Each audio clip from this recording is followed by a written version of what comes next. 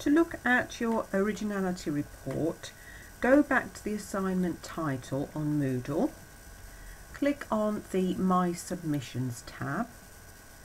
Now the quickest way to look at your report is to click on the coloured square next to the percentage to view your report.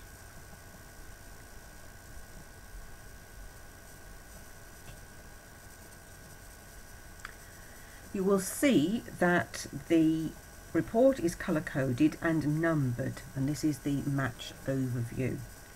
So the highest match is at the top, number 1, which is in red here, which we took from Wall Street Words.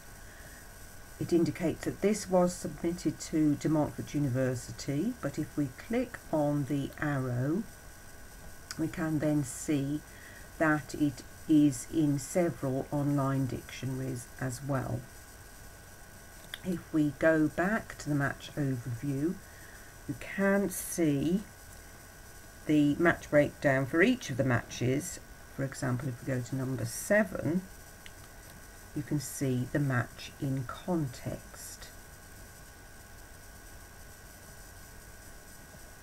So if you hover over the text, then click on it, it will show you where that term was used in this particular source.